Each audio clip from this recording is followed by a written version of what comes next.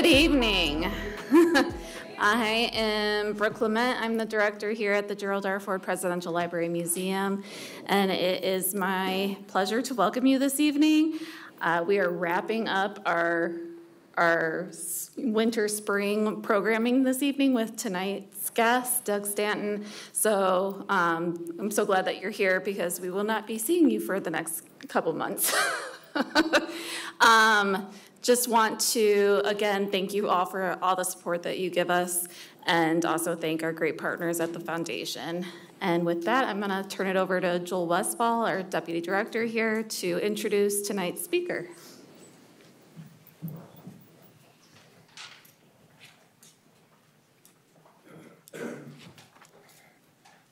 Good evening, everyone. So before I kind of begin, if everybody can remember to please silence your cell phones, that would be much appreciated. Thank you very much. So we have had a great partnership with Armed Forces Thanksgiving for quite some time, about 2018, and we've had an Armed Forces Thanksgiving lecture here or via Zoom ever since then. I first met our upcoming author here, our upcoming lecturer, back in 2017, and had a great first meeting. And I really wanted him, really bad, to come here and do a lecture quite some time ago. And of course, when I came here, I had all these other people who I wanted to come here as well. I had Secretary Mattis, who I ended up getting, Sir Anthony Beaver, who I ended up getting, my dear departed friend Jim Hornfisher, another major naval historian who I also got. But it was Doug who was one of the hardest ones to finally lock in and get him here to do his talk about his books. Now, of course, Doug has a great excuse because he was busy working on Echo, and I totally get that, and we are I'm very thankful to have him here today. So just a little bit about Doug Stanton.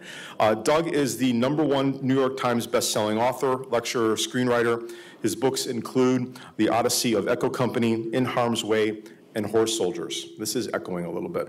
Horse Soldiers was the basis for the Jerry Bruckheimer-produced movie 12 Strong, starring Chris Hemsworth and Michael Shannon, released by Warner Brothers. Today, Horse Soldiers is required reading by the United States Army Special Forces at the John F. Kennedy Special Warfare Center and School. In Harm's Way is the definitive account of the sinking, rescue, and valor of the sailors on board the USS Indianapolis. He spent more than 6 months, that book spent more than 6 months on the New York Times bestseller list and became required reading at the US Navy, on the U.S. Navy's reading list for officers. Doug's latest book, The Odyssey of Echo Company, was the Military Times Best Book of the Year and the recipient of the Society of Midlands Authors Best Nonfiction Book Award. He has lectured at libraries, civic, corporate groups, bookstores, universities, United States State Department, the Center for Strategic International Studies. He has recently appeared with Lynn Novick as co-producer on CBS's The Vietnam War, on C-SPAN's American History, also to discuss the Vietnam War. I'm very pleased to introduce our lecturer for tonight, Michigan's own Doug Stanton.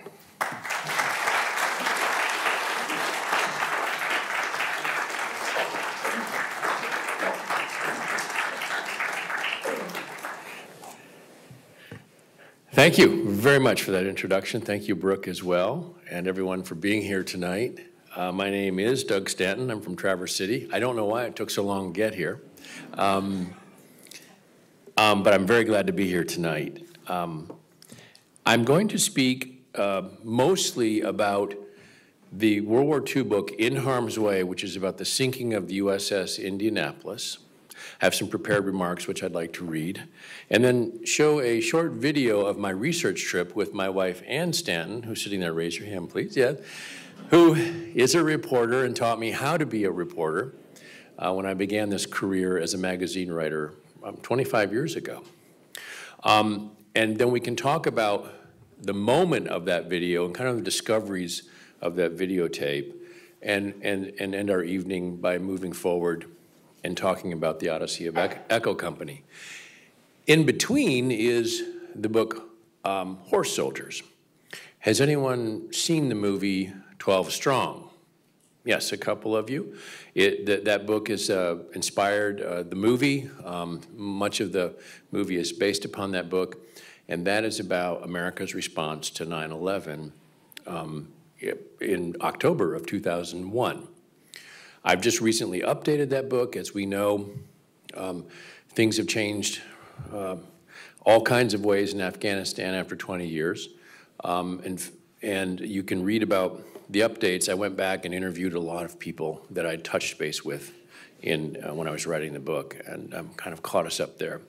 There are some threads that run through these three books, but by starting with In Harm's Way, I think it sets the stage where we can talk about some themes.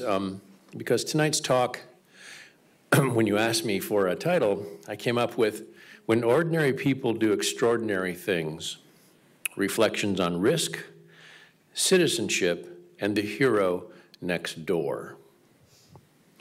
And in a subtitle I wrote, The Importance of Remembering the Past to Create a Future.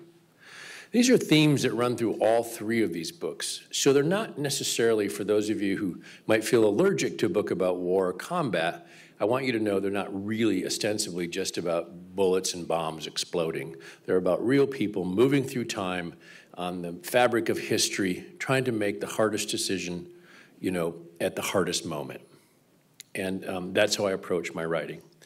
This title really is inspired by lessons from my father, to be quite honest, which is how I got into writing In Harm's Way, my very first book. So I'd like to read this remarks I have about that, because it touches on the importance of remembering the past to create a future. And then we'll get more deeply into the ship itself. And I hope that these remarks resonate with some of you. They certainly do with me. It's called Home After Dinner. This is a story about remembering and forgetting. It involves my father, who was 5 at the time, and it involves me, who was 8 when I first heard it from him. Leonard Daly had a brother named R.L. who ran the bait shop on the Hersey River, where the main road out of Reed City crosses the river.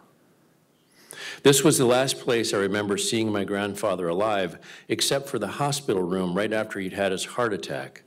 But on this day, by the river, he is wearing a slouch hat and his glasses, and I can barely hear him above the roar of the river water and the dam spillway.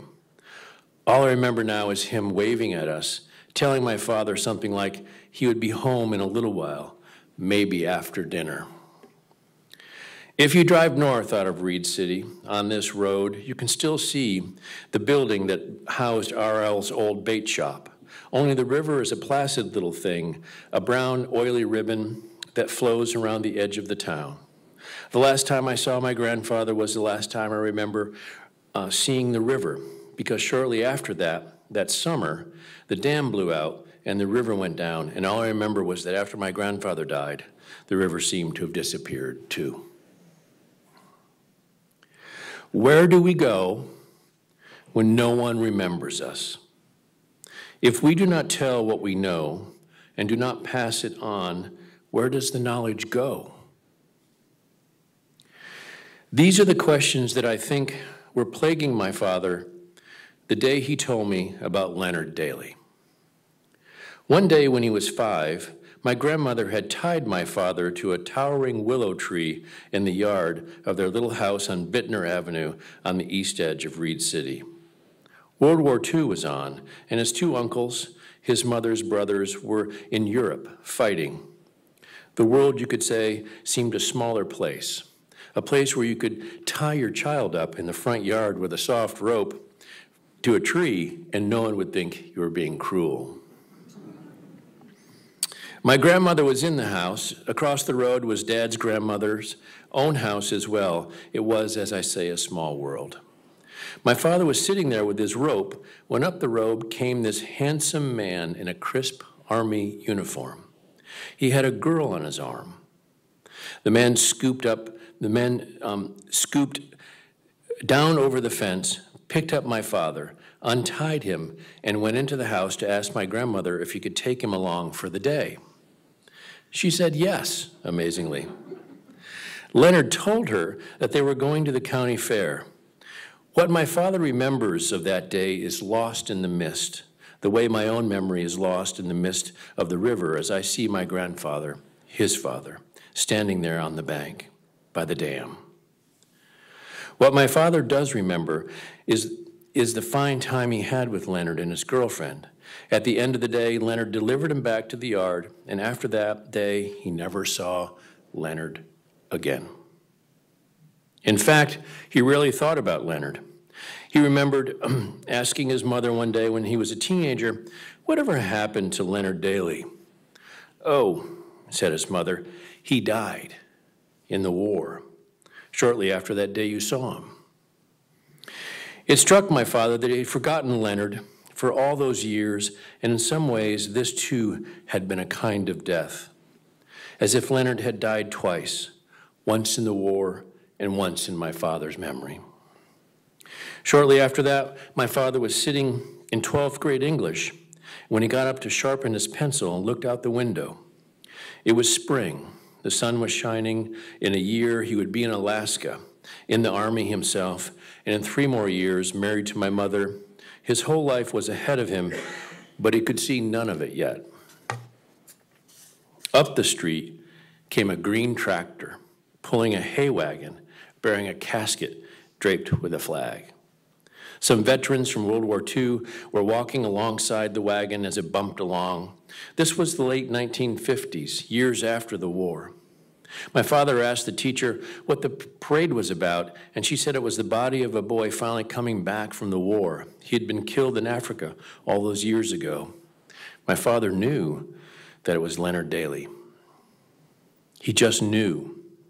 But where, my father wondered, had Leonard been all these years, when he had not thought of him at all? That night, his mother confirmed what he'd already guessed.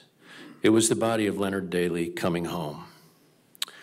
That's why I think my father has always told me this story, as a way of saying, be the kind of person who remembers others and who is remembered. He has never said that out loud, but the meaning is implied. It's inside this story, the way music seems to come from inside the piano, all at once, from everywhere, and from nowhere in particular. So where do we go if we are not remembered? The truth is, we are forgotten. And there is nothing to be done about that, except by the act of conjuring this remembering which burns brightly as long as these sentences last. Sometimes when I'm alone in the woods or when I'm writing, I can hear this music. I feel as if I'm telling the story or a story to arrive at that music in a sunlit clearing where someone is playing, and that in that clearing it's suddenly quiet, and I can hear a voice. It's my grandfather's again, talking to me down by the river, telling me, don't worry, that he would be home after dinner. Thank you for listening to that.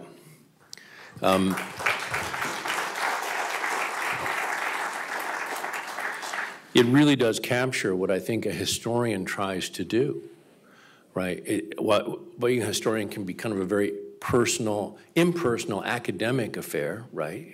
And filled with books and footnotes and ideas and dry facts. But at one level, also at its heart, it's also about trying to tell the story of what it means to be alive right now, and remembering us and memorializing, the small acts of heroism and the large global acts that also affect us all. I tend to approach it more from this second doorway, which is the small acts of human frailty, human heroism, et cetera, and through which I look as a lens at larger things.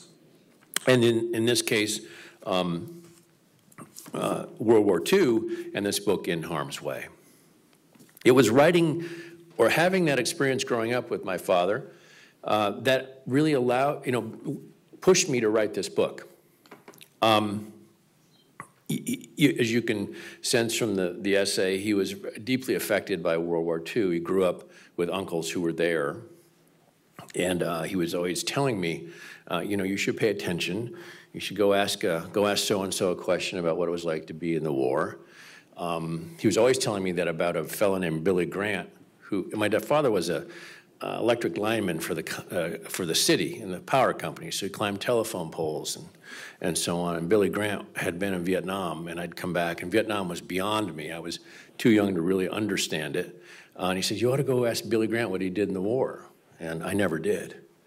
And however, I ended up asking a gentleman named Stan Parker, whom I didn't know, and I wrote a book, kind of an homage to my father, saying you ought to pay attention to the Vietnam world too. In all these books, as a writer, as a parent, as a citizen, as a reporter going out into this room right now and kind of talking with you and figuring out your life and asking you, trying to build a rapport and relationship, the question that often I think about is who is watching us, right? Who is watching? Is it God? Is it a God? Is there no such thing? However you choose to answer that question, and when you interview as many people as I have who have found themselves in extreme situations, facing death minutes away, and I'm assuming, and I'm quite sure many of you in this audience have, if you've been in combat, have felt this moment too. You wonder who the heck is watching, like who's in charge here, right? And the realization is often, well, that hopefully there is someone up there watching, but for the meantime, I'm just going to pretend that we're all going to watch out for each other, right? These remarks are called Who is Watching? And they center on the experience of the USS Indianapolis.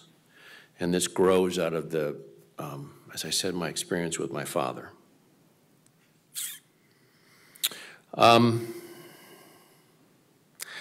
I think that the story of the USS Indianapolis is a story about ordinary people doing extraordinary things.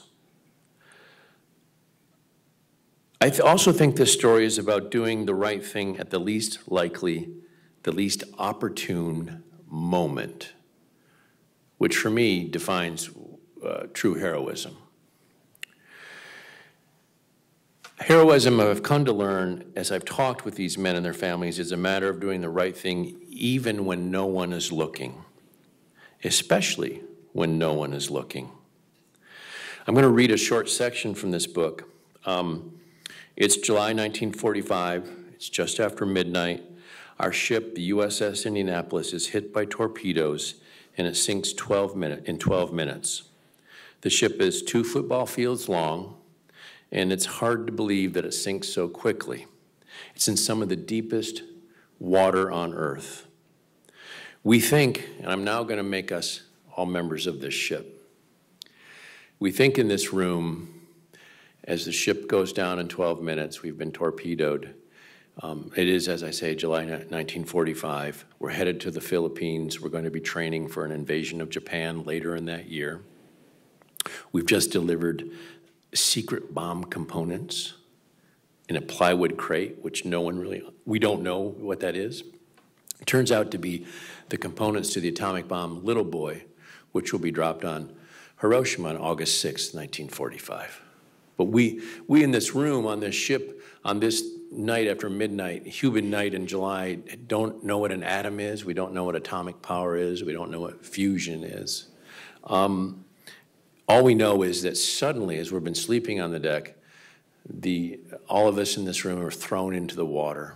And we think that, let me put it this way. I live in Traverse City, so if Ann and I drove back tomorrow, up 131, and we broke down, and we think, well, my first thought is two tires go out, I don't have 2 spares. Someone will come looking for us soon because it's the only way home, really, right? I mean, someone's got to come eventually looking for us if we don't call, we don't make any contact, and nobody comes. So what does that mean? It means no one knows we're missing, right? Only we're 300 miles offshore in deep water, surrounded by sharks, and we have no food and we have no water. And we're 16, 17, 18 years old.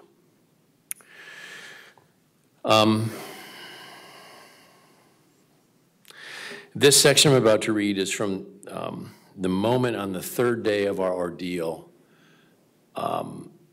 when, for me, it's a make or break moment, and it gets to the heart of what this story is about. It's a Monday night when we sink. We will be rescued on Friday. Let's just say it's Wednesday.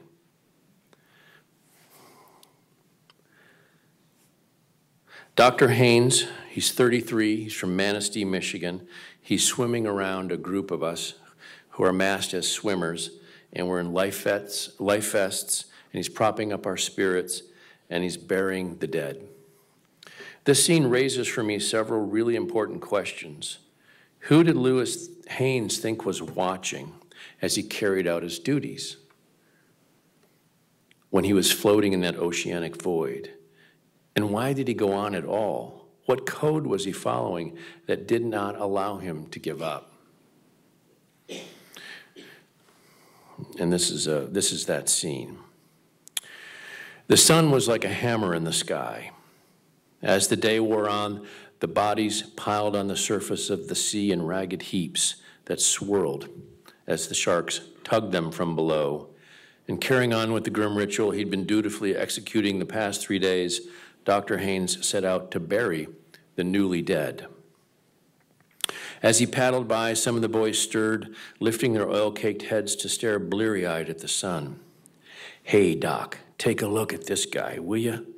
A few of the more lucid called out. "Hey, Doc, is this guy alive?" And stroking up to one boy, Haynes gently lifted him by the hair, and he peered into his eyes. "Are you alive, son?" "Yeah, Doc, I'm alive," the man croaked. "Oh, good, that's real good." And then he moved on to the next candidate. "Son?" He lifted the head. "Are you with us?" And there was no reply. "Son?" Haynes tapped on the cold eyeball, and when he found a reflex, he felt an immense sense of relief. Then he moved quickly to the next boy. He tapped on again. That eye was bloodshot and swollen, a sign he knew of edema caused by the ingestion of salt water because they've been drinking it. There was no reflex. It was like touching the blank and glassy eye of a stuffed animal.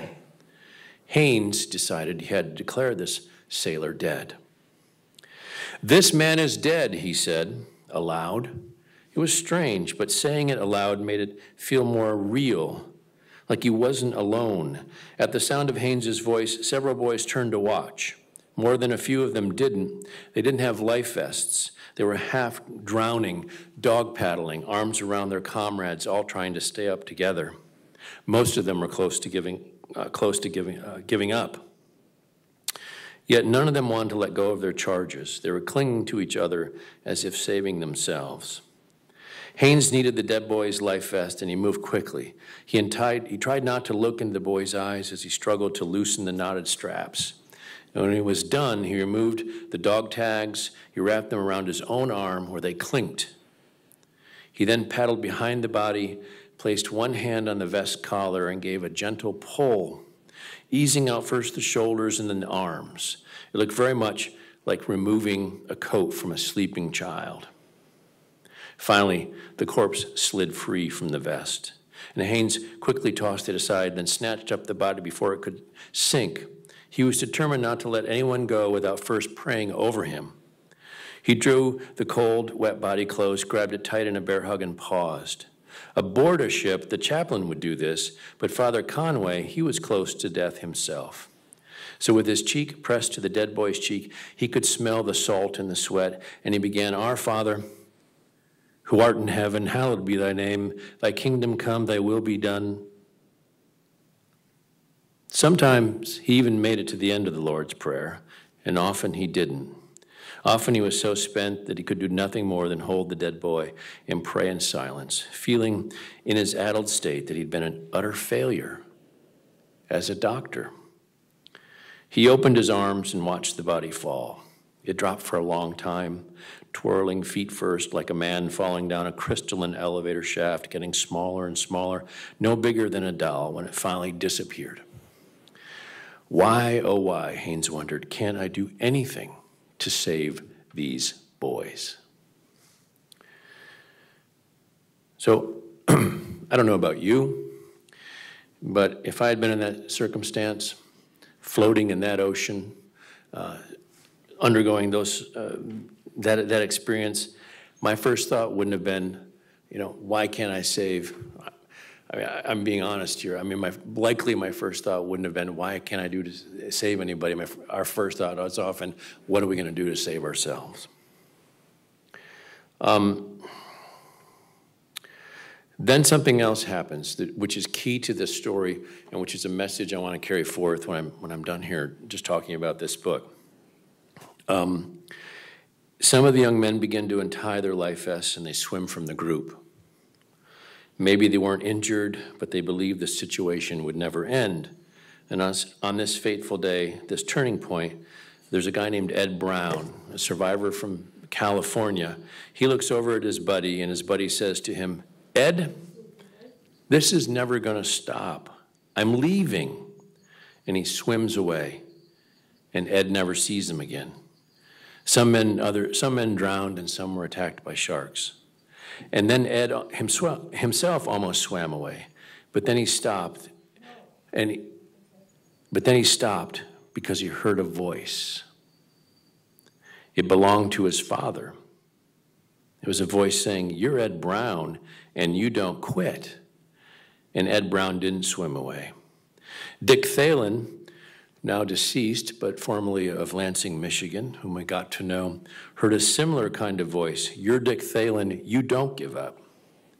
So as I traveled around the U.S. on this book tour for In Harm's Way, I began to hear a lot of these kinds of stories of how certain men had heard voices, not necessarily the voice of God, but often the voice of someone who had cared or who had at one time given them an identity as someone who doesn't quit. It was so interesting. At some point in the past, these voices had framed these men in the universe, let's say, as real individuals with real responsibilities that made them feel that they belonged somewhere in the world. So, and it was these voices that kept many of them from swimming away.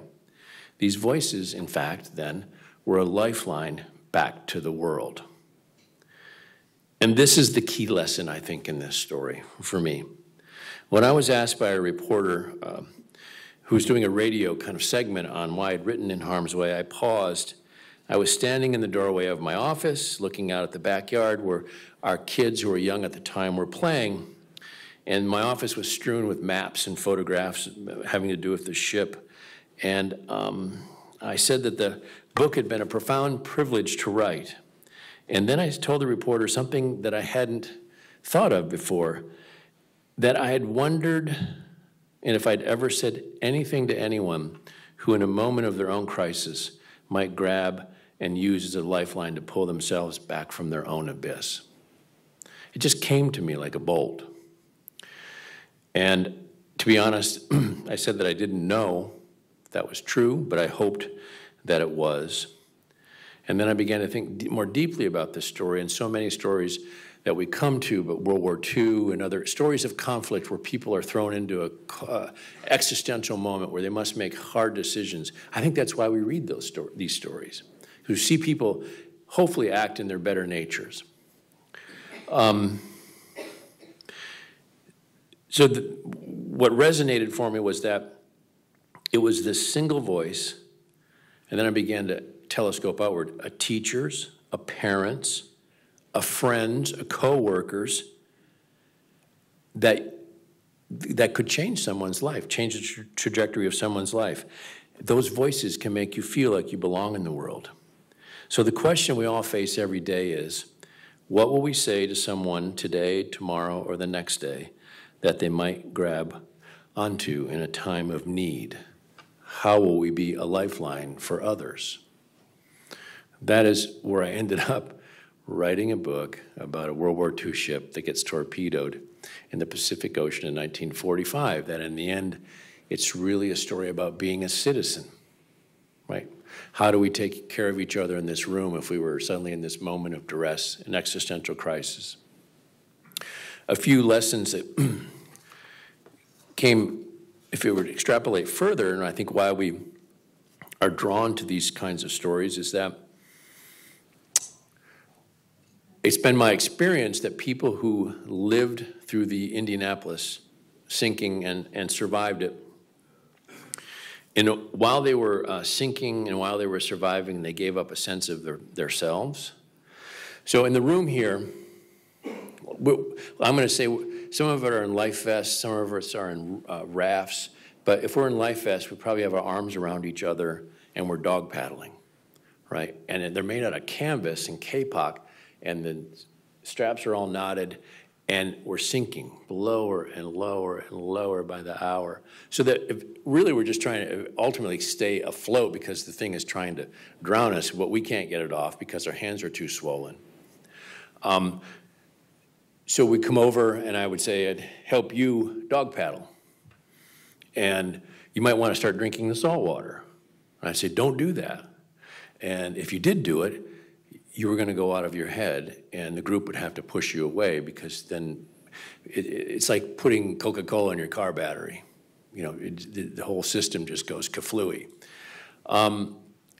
What happened is the men, there were some of them were 16, 17 years old. The young men decided that they would surrender to the moment, but not give up. It's a really interesting distinction. So this book, as a young parent at the time, really was instructive to me about all kinds of different life lessons. Surrender, but don't give up. In other words, persevere. Give up my sense of self, try to navigate that battle between selfishness and selflessness.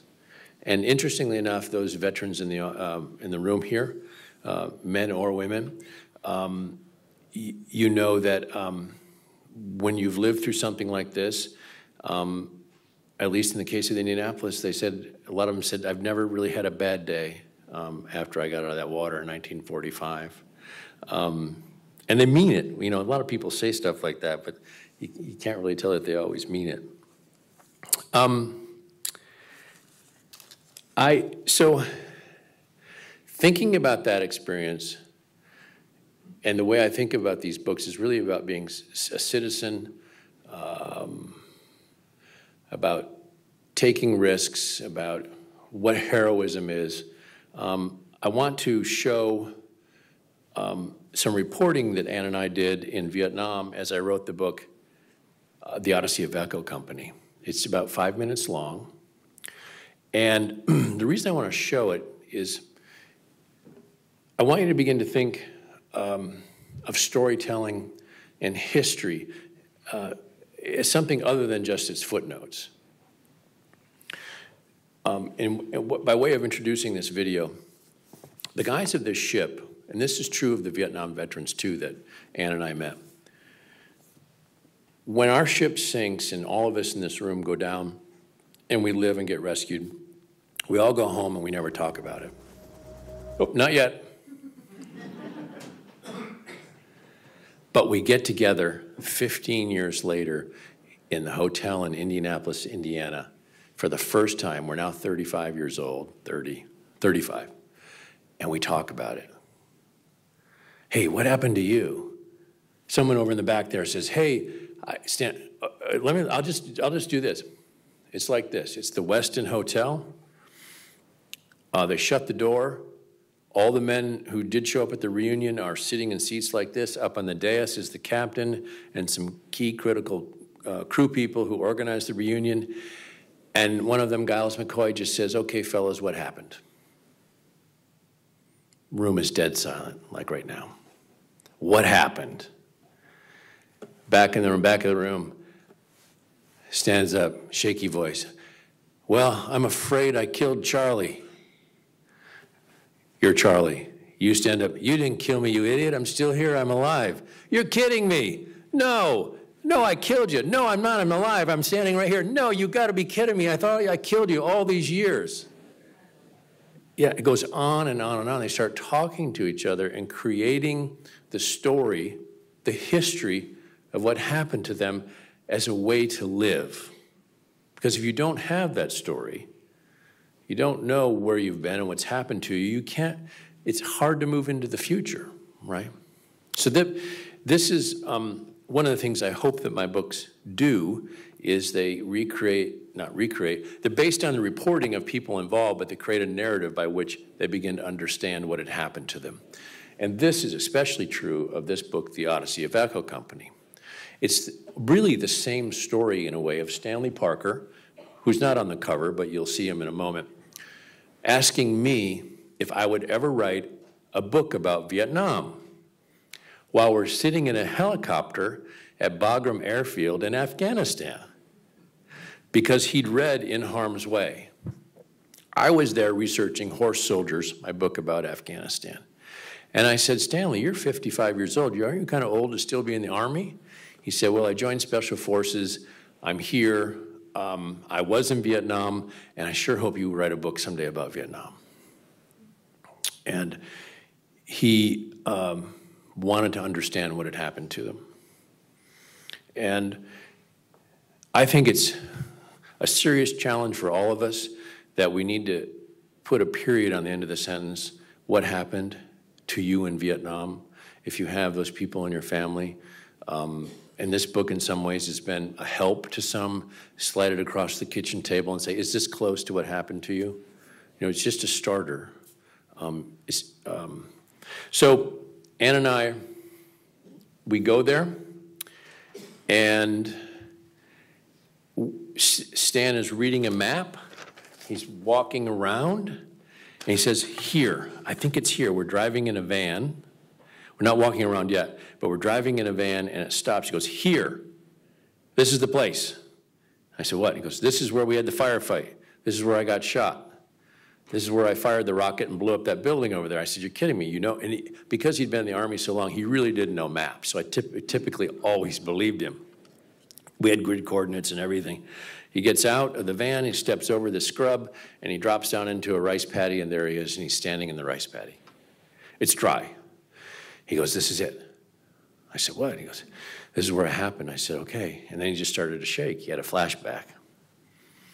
And one of the things I've learned, and I tell this to students too, when I urge them to interview people in their family who've been in a war, is you don't have to fix this moment. It wasn't Stan did not want me to make him feel better or fix it or say anything to him. He just wanted me to stand there and basically just acknowledge it and not laugh.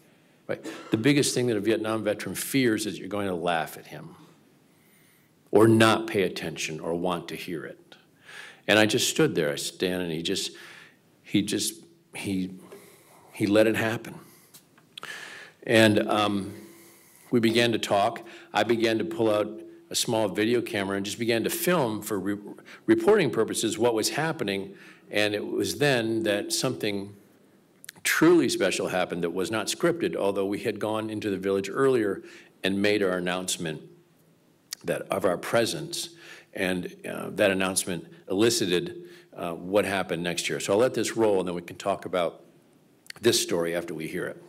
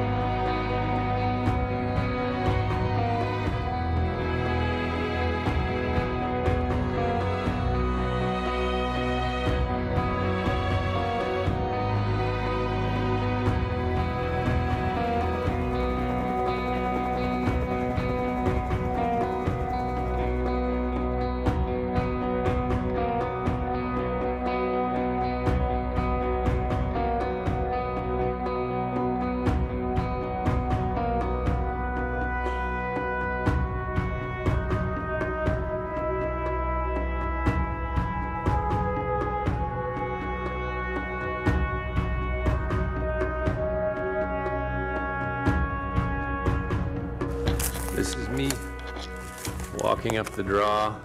We're on January 30th, about 4 a.m. The Tet Offensive commenced here at LZ Jane, outside the village of Hai Lang. The Viet Cong and North Vietnamese were running up this hill towards these positions. We were right over here, right up here, over here. And they came up that draw. Let's see.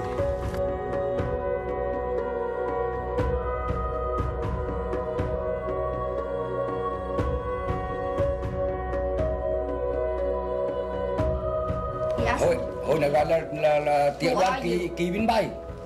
Who are you? I say, you are me, American soldiers, at this place. This was our Kỳ binh bay. He say, infantry, is it? Yeah. Infantry? Paint the color to appear at night time and kill one by one. Yeah. And when you found them here, you came and you kill them. So Yeah. they had to be killed all. Yeah. Yeah. If they, He knew that. He knew the reason why Right. you come here. right. He knew the If they reason. hadn't have shot him, we would have not known they were here. We would have not come, you know. Người, vì chẳng may bay bị thương. Says you were wounded, and it was why the American soldiers tried to burn things to attack back to the local soldiers. Tinkle and High Note both got shot right here. It was a little further back than that, probably maybe only 25 meters. And finally, I was able to raise it up and shoot the wall across this Road. road and into that. And there was a bunker there. It was attached to a house. There was a thatch hut, and the bunker was part of it. And it went into the bunker and blew up. And that's where I got up and went over there. And as I finished it off, the other NVA soldier come running from over that way. He ran right up beside me. He thought I was one of him, and I thought he was one of my guys.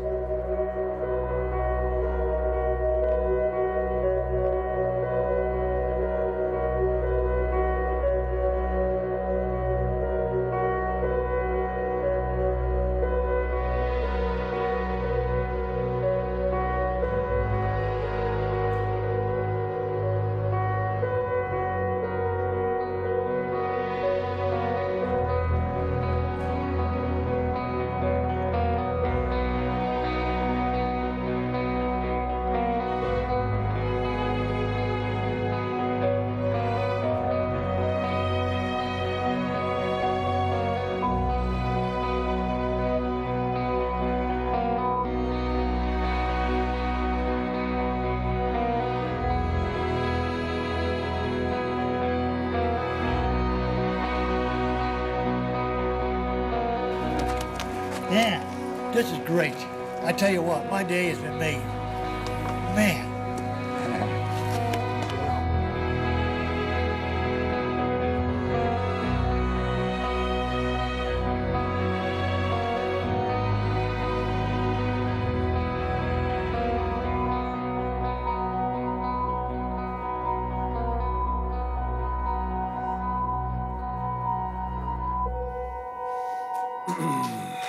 Oh, thank you. Yes. I've seen that video a lot, but I still find it very moving. I hope you feel the same way. It was like watching something being born there or come to life on that little picnic spot by the side of the road. You can see the look on Mr. Sin's face. You know, he's shorter than Stan, and Stan, man, my day has been made. They had never met each other before, never talked, and Stan had gone home in silence and brooded about Vietnam for years. And Mr. Sin had gone home as well and brooded himself alone about it for years. And the only two people in the world that knew most about what had happened to them on that day were these two men, these enemies, these strangers to each other. And by sharing their story, they walked around out of our earshot with our friend, our translator, and explain to each other just as briefly as they could in 45 minutes what had happened. Again, they were sharing their histories and in a way that was real and approachable and meaningful. I went back to Vietnam actually when the book came out, and this was a reporting trip, and gave Mr. Sin a signed copy that Stan had signed for him as well. So it sits somewhere on his shelf next to all of his Buddhist texts because he's a Buddhist priest in the village. We have some time for questions. I see it's 10 to 7 right now, maybe. We can talk more about the Vietnam book, or? It's up to you, Doug. You're in charge. Okay. Oh, you just. Are there? Yes, ma'am. You mentioned 16 and 17-year-olds were on the Indianapolis. Correct. Yes, Gus K. from Chicago, Illinois, was 16 years old. He'd signed on the ship with his parents' permission, and I think a little, I'm sure still, however, still illegally. Yeah.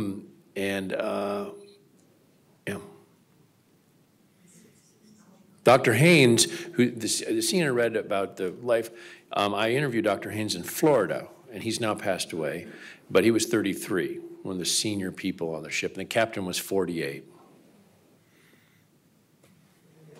My husband and I both read the book, and we were in Florida, in Palmetto, which is next to Bradenton. Yeah. And we have a nice little library there. Is it? I don't know if that's on. But maybe you can hear me. And we drove into the library, and next to us was this pickup truck with the license plate said, "Survivor of the Indianapolis." So I said to my husband, "We're not going in the library. We're staying right here until he comes out." And he did come out, and we approached him and said, you know, we read the book, and we were thrilled to meet him, and he was, I think, from Indiana, don't you think so, Howard? And he was wintering in Florida, so one of your... Do you remember his name and how long ago this was? Sorry. Okay. Yeah. I tell you, that's an interesting moment.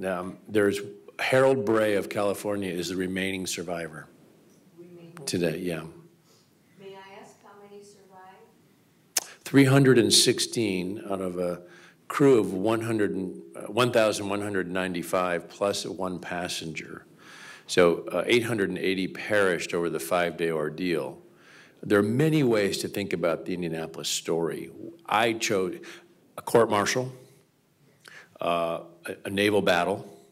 I chose to do something different and ask these young men, how they survived, which is what I drew most of my message from tonight about, which they hadn't been asked before. It's very interesting. So, yes, sir. I read your book. One thing, it's been a little while, but one thing that struck me was, I still can't get my mind around it, was how could it take 5 days for a sophisticated, you can see where I'm going on the story, how could they, spend 5 days? And it took some fly guys to fly by, happened to see them down in the ocean, as I recall. Yes. And so, to lose a battleship at that time of the war was, well, winding down, but for that many days, can you address that? I mean, sure. Did anybody get their, get addressed reportedly in a severe manner, so to speak? Somebody should have. Yeah, and the answer will perhaps shock and surprise some of us. The quick answer is the people had letters of reprimand, et cetera, stains on their record, which were ultimately removed. That's the administrative part of it. The operational part of it is that when it leaves Tinian and Guam, where it's delivered the atomic bomb components, in Tinian exactly, it's taken off a plotting board there, just as the way we'd imagine it in the 1940s, and it's no longer the oversight of that command. Where it's headed to in the Philippines, in Leyte, it's never missed, although its berth remains empty in the harbor. Now, a young officer, a sharp one, I'd have to say, remembers his directive, which is that the arrival of combatant ships shall not be reported for security reasons. He interprets this, the non-arrival of combatant ships shall also not be reported. So when it didn't show up, it did not raise a sufficient red flag. And many ships, there's much is happening, but you're exactly right. A fellow named Chuck Gwynn and his crew are flying over, and he spots an oil slick, which he thinks might be an enemy ship that's disabled, and he dives to bomb it and pulls up suddenly when he sees that there are what he thinks are coconuts floating in the water, but they're really hundreds of young men with bunker oil covering their face, and they're waving at him. And thus commences one of the largest rescue efforts of the war. But mostly your weekend boating experience has more sophisticated electronics than were available on that ship. Not that they weren't sophisticated in their plotting and their navigation, but it was another world. Someone else. Could you tell us about the captain? Yes. Okay, that was the operational part, and I said it may surprise us. Thank you for reminding me.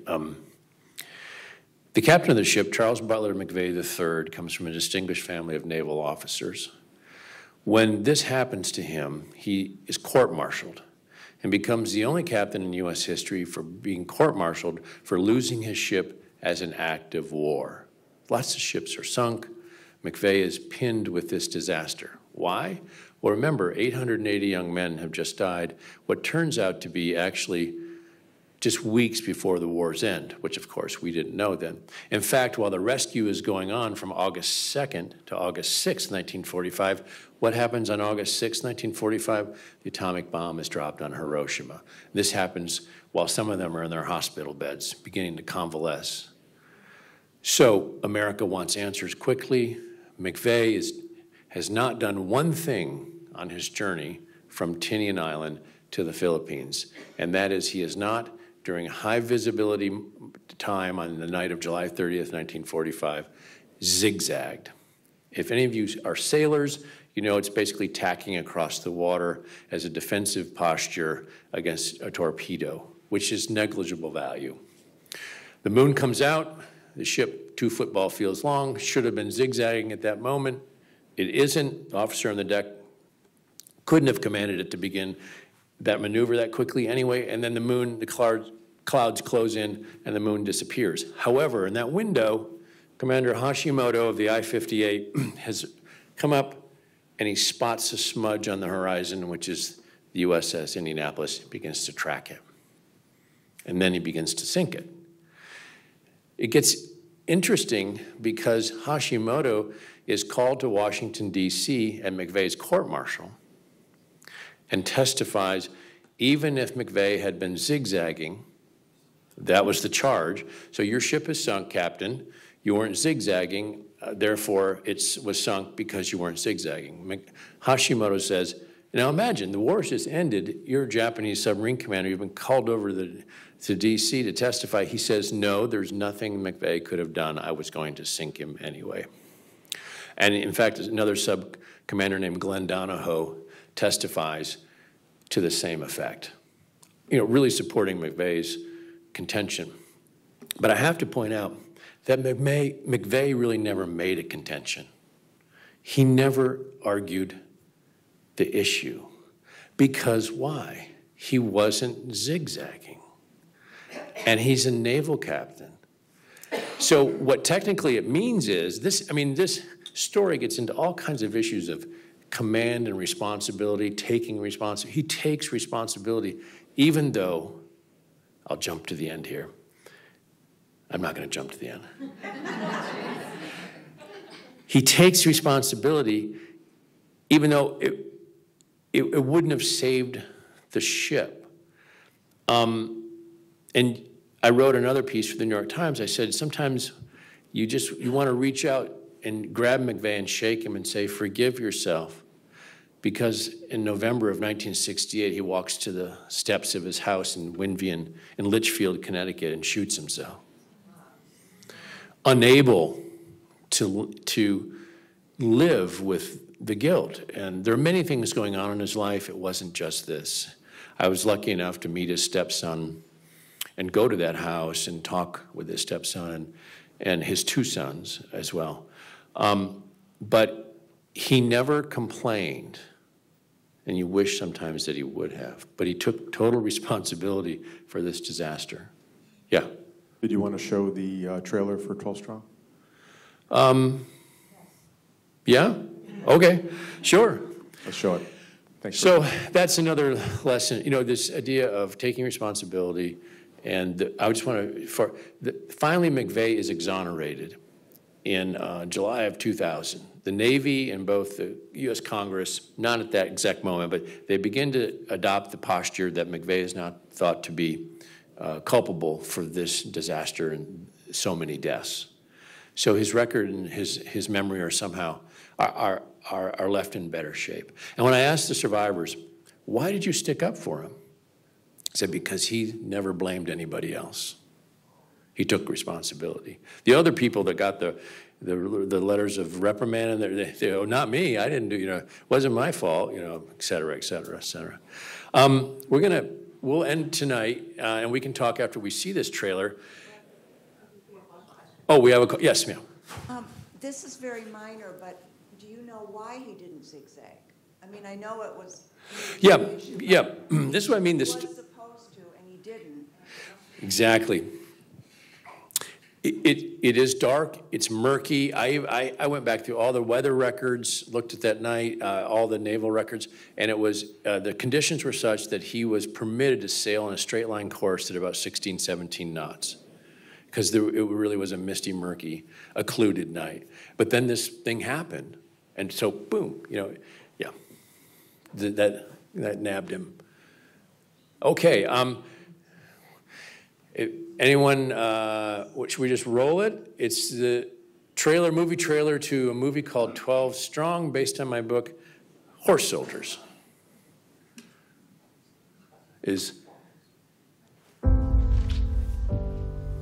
You taking me to school again? Uh-huh, and picking you up.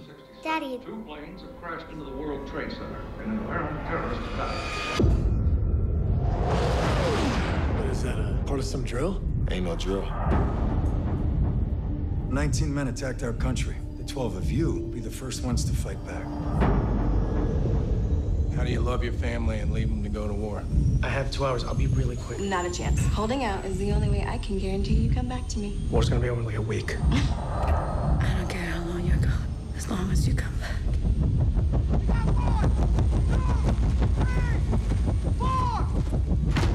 Every step we take is going to be on a minefield from 100 different wars. Odds are we're not all going to make it out of this one. If we don't take that city, World Trade Center is just the beginning. We're teaming up with the general of the Northern Alliance that we know nothing about. General, you show me exactly where we're going. Well, what are the mountains? We take horses. All right, who's ridden before? Anyone? Summer camp when I was 9. Spring break when I was pretty hammered. Does it have a name? The name? Great, this will be fun. We're outnumbered. 50,000 Taliban Al-Qaeda fighters. We're on our own. I can't order anyone to do this. Do you want to surrender? Keep your finger on the trigger. Stay there. Oh, God. Well, I won't back down. There's no playbook here. We're gonna have to write it ourselves. No, I won't back down. I ain't losing one man on this team. You could stand me up at the gates of hell, but I won't back down. We're fighting with horsemen against tanks. The greatest weapon in history is this. There ain't no easy way out. If you die, that's a letter you and your wife are gonna wish you wrote. I made her a promise. I'm coming home. Won't back down. 12 Strong, the declassified true story of the horse soldiers.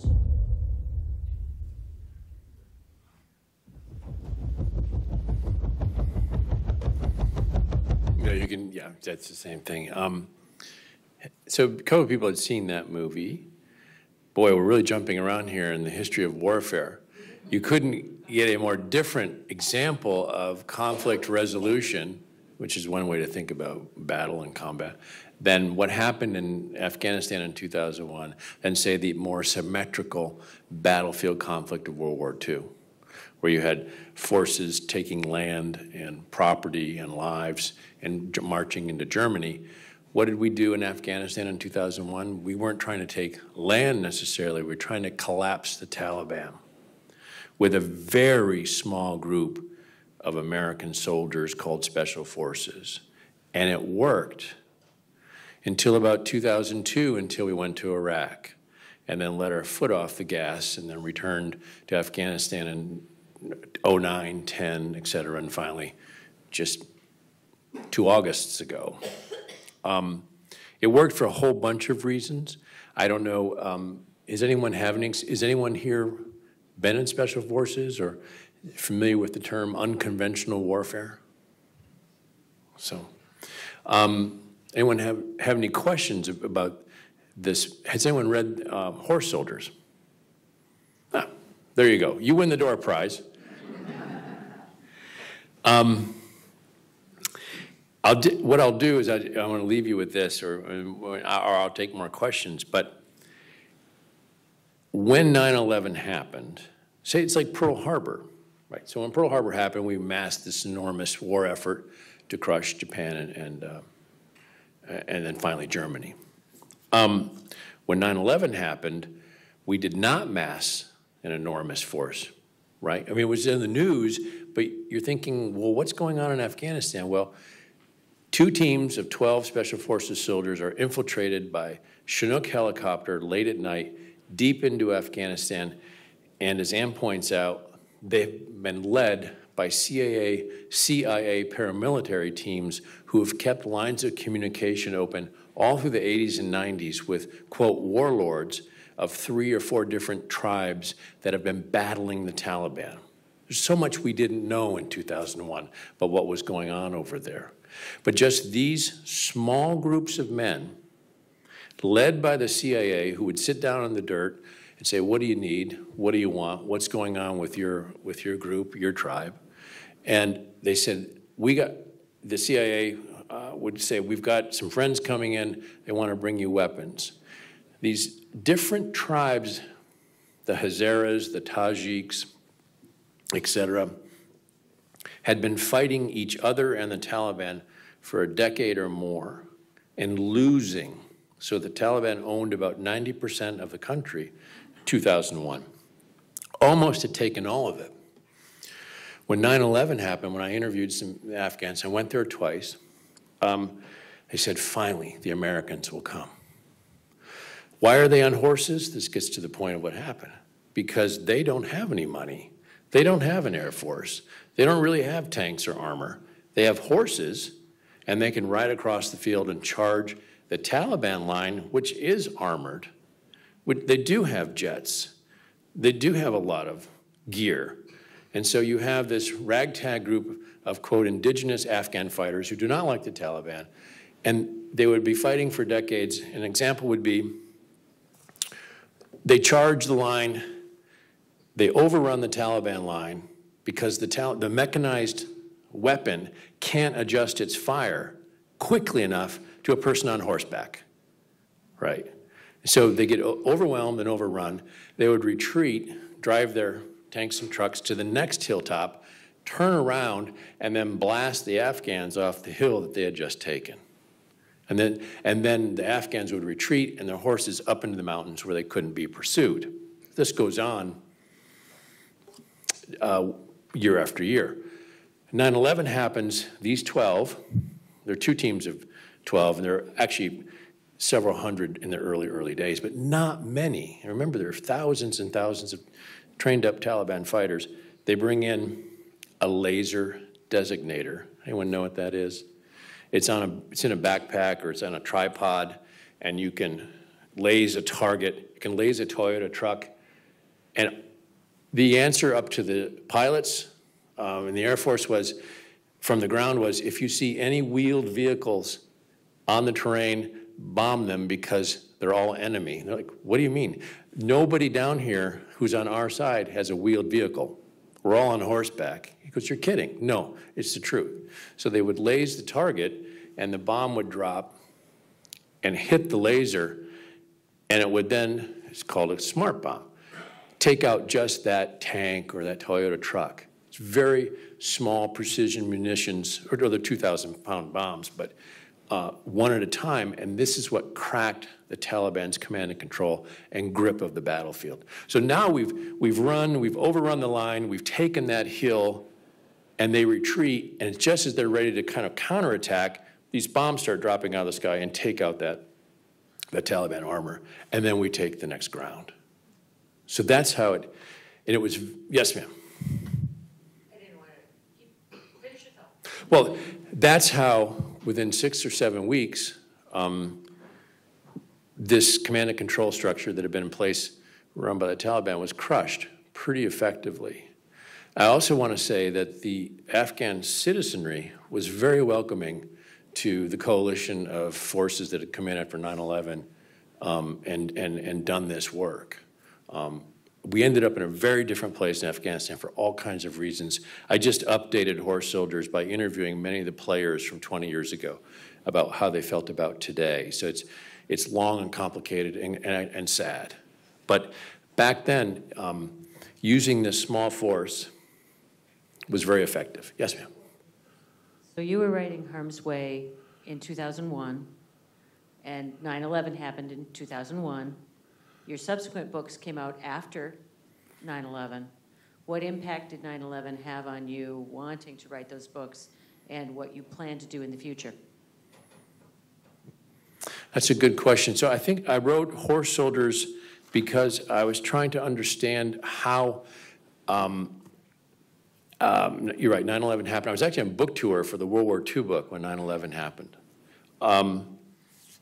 I thought, like a lot of us, I wanted to understand this new language of, quote, violence, or new language of threat, and where was it coming from, and how had it been resolved in Afghanistan. I started the book in 2003, this book.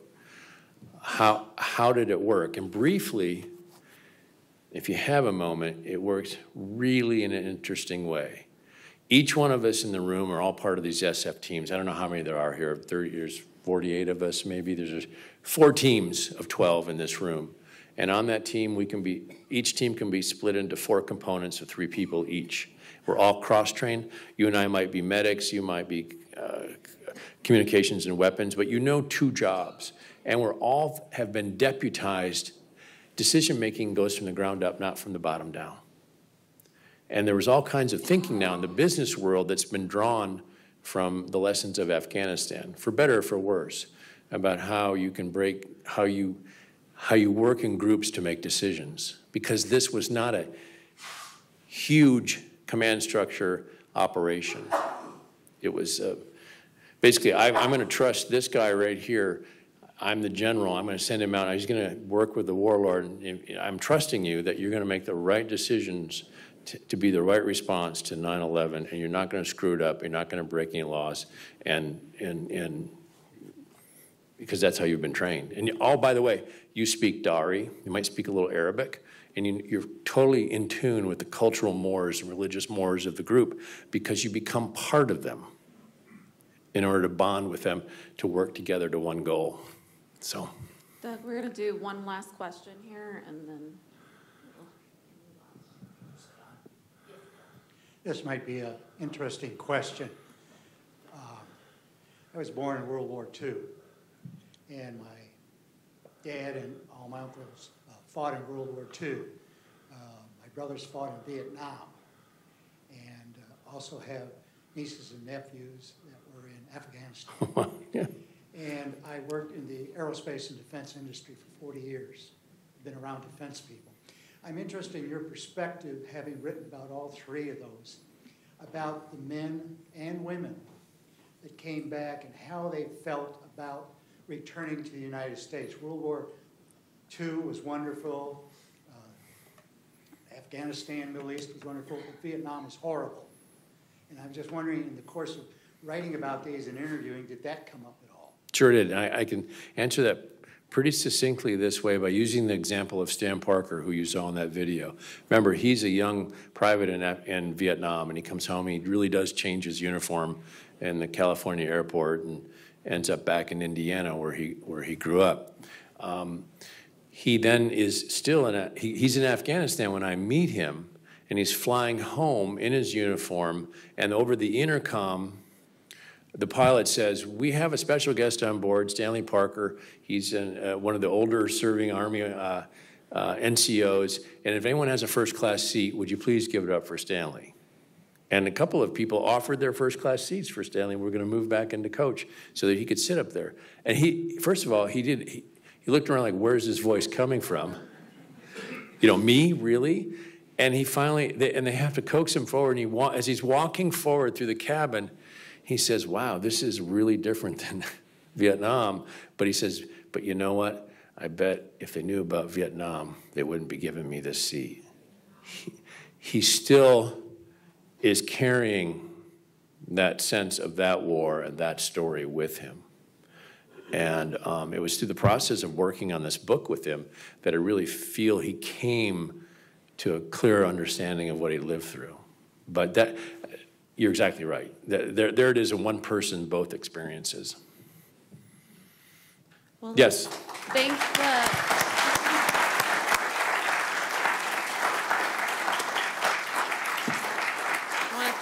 I want to thank Doug and his wife Ann for being here tonight, and we have a gift for you. Thank you. Just want to thank the foundation again, Armed Forces Thanksgiving, for helping us bring Doug to our auditorium this evening. And Doug's going to be out in the lobby signing books, so please go ahead and head out there. There's a dessert reception too. Yeah, thank you so much for spending the time with me and allowing me to talk about some of these stories. I hope they've been of some meaning to you, and I really appreciate your presence. And thank you both for having me down here.